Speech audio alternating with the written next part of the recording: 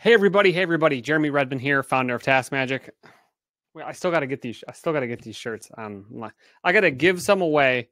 And I think it's Giselle who deserves one for free. So, but I wanted to come to you. We need to make this video because we discovered this really cool thing that we're doing with the program. Shout out to Isaac. Because he forced us into doing Chrome profiles and managing them. Lovingly by force. We are now able to interact with Chrome extensions, and this is huge, right? So, for instance, if you have like a Chrome extension that is, right, like this is my email. So I have Streak as like a CRM. I have Adio as like another CRM. Like Keeping, right, for our customer support tickets, okay? So I could essentially come in here, interact with this on the front end, and some of the settings, like maybe these types of things. So, and then interact with all these. Here are my Keeping tickets, right? Here are my Streak tickets, whatever, my calendar, whatever. So this is one way that you can actually interact with Chrome extensions now that we couldn't before, because we couldn't install extensions, right? So they weren't on, you wouldn't see them because it's in a Chromium browser.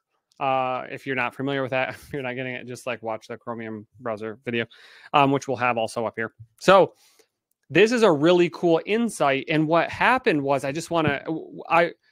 Kyle made a video that he will show you exactly how it works, like that we made.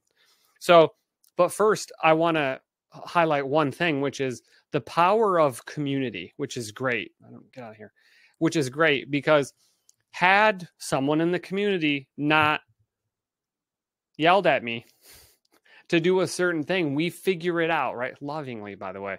I love Isaac. He knows that. Okay, enough. So, for me, if we don't hear things or like you guys don't upvote things, we don't know what to do. We don't know where the pain points are. We don't know where those edge cases are because, again, we're boiling the ocean. Go to that video. And this is something that was like a byproduct of something else that we just found out we could now do, right? So that we can give you. And guess what? We're charging separately all AppSumo people for this. I'm kidding. I wanted to do something big for April Fools, like we're going out of business, and just like scare the shite out of like we're not going anywhere. Late April Fools. We're healthy as ever. So healthy that AppSumo is also making us launch again next week, by the way. I don't think we're going to give them extra cloud. I don't know. But because everyone else that bought previous on the contractually, we have to come back kind of. Not that we didn't not want to, but we love the AppSumo links. Hopefully everyone is as welcoming as everyone else has been here. So, but check this out. This is how to automate interacting with Chrome extensions now that we have Chrome profiles. Let us know in the comments and say hi. Okay. Hey, everyone.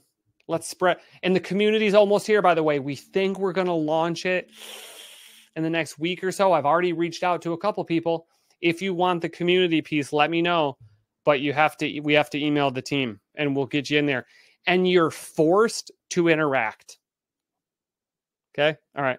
Thanks, everyone. Okay, so this is a little bit more of an unofficial feature, but if you go to your settings and then Chrome profile settings, and you set up one of your profiles here with cookies and things like that, you'll also be able to add Chrome extensions. So what's important here is that we only use Chrome extensions that we are not required to interact with that Chrome extension. So what I mean by that is some Chrome extensions will change something on the page. For example, some users have Facebook Chrome extensions that will add a button to the page that says like message all users. There's some things that manipulate the website so that you have a new button to click. If that's the scenario that you have, that's a Chrome extension that TaskMagic should support in your automation. So the way that we add an extension to our profile is we first create that Chrome profile, again, settings and then Chrome profiles, and then clicking new Chrome profile. Then we can click this launch browser icon, which is going to open up that Chrome window with this profile. This is a fully customizable Chrome window with all of the settings that Chrome normally has, which means that you can also add extensions here. So we can go to the Chrome extension store by pasting in chromewebstore.google.com. And then I'm just going to pick a random, I don't know which one. Let's do this one. We can add this one to our Chrome profile and then again pin it the same way that we normally would. Maybe now you do any customization or setup that you need, and this is all going to again be saved in this Chrome window. What matters now is when you start an automation, I'll go ahead and completely close this window. When I start an automation with that profile, let me go ahead and connect it really quick. Then I will have that Chrome extension added to the browser while I'm recording. Again, so we can see that here.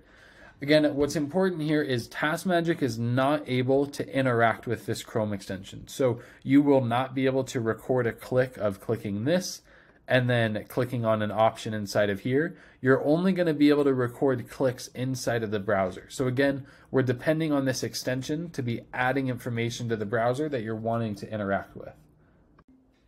Now, one very important feature to be aware of when you're using this that you'll no longer be able to use is headless automations will not be able to use the Chrome extensions.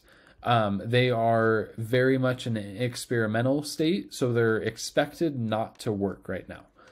The way that you can counteract this is if I click exit recording and then I click screen settings in my automation, I can make sure that I always show the browser by clicking this option and then I click save. Now, if I was to turn this automation on from desktop, since that always show browser feature is not available on cloud, if I turn this on from desktop, it's going to launch that Chrome window when my automation is running. So it will have access to that Chrome extension, and we do not need to do anything still. The only caveat is the browser is going to be visible, so it might pop up in the middle of your workday. However, you do not need to interact with it. You can simply minimize it, and the browser will continue running. You can also let that just be in the background of your desktop. It just is a window you don't need to interact with. It just needs to show the browser. Otherwise, the Chrome extensions will not work.